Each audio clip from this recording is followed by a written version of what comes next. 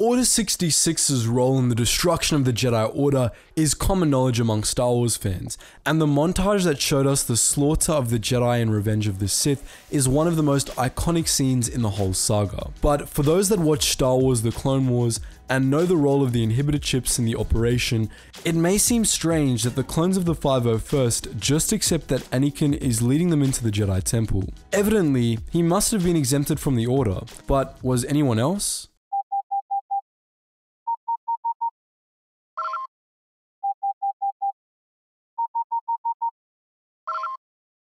Attention, Sergeant on deck! Order 66 itself leaves little to be questioned. Officially, the Order read, "In the event of Jedi officers acting against the interest of the Republic, and after receiving specific orders verified as coming directly from the Supreme Chancellor, GAR commanders will remove those officers by lethal force, and command of the GAR will revert to the Supreme Chancellor until a new command structure is established."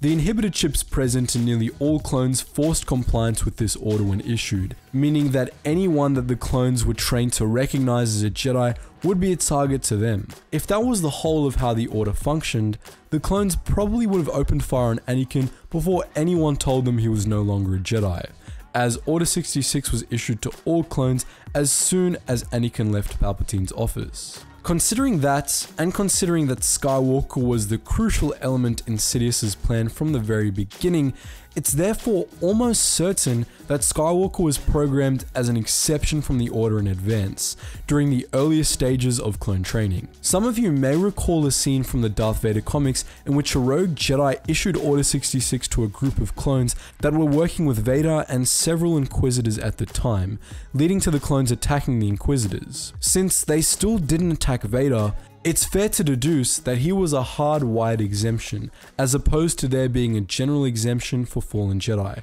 which there clearly wasn't. We don't know exactly how the inhibitor chips work, but based on the episode arc from season 6 that focuses on them, we can deduce that they probably utilize the subconscious, inhibiting conscious thought in favor of directives with which they had been directly programmed with. Part of this programming likely classified Anakin Skywalker explicitly as not a Jedi, allowing him to lead Operation Nightfall openly.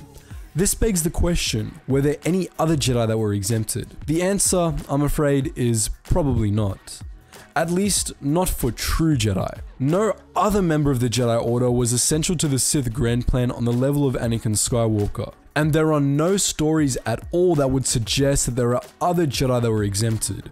But there is a bit of a caveat, and his name is Jorus C'baoth. Jorus C'baoth was a clone of esteemed Jedi Master Joruus C'baoth, a friend of Palpatine's who disappeared aboard Outbound Flight a decade before Order 66. Jorus was created by Palpatine to serve as the administrator and guard for Wayland, a secret facility where Palpatine kept a number of crucial artifacts. Jorus and any other clones like him probably would not have been classified as a Jedi under Order 66. So that's as far as we can theorize about exemptions to Order 66.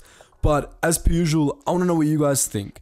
Do you have any alternative explanations, and would you know any other Jedi clones that could have evaded this order by the virtue of being a clone? Let me know in the comment section below. And just before you go guys, make sure you check out all of those juicy links in the description below to join the wider Geetsly's network. Anyways, as always, thank you so much for watching, and I hope to see you in the next video.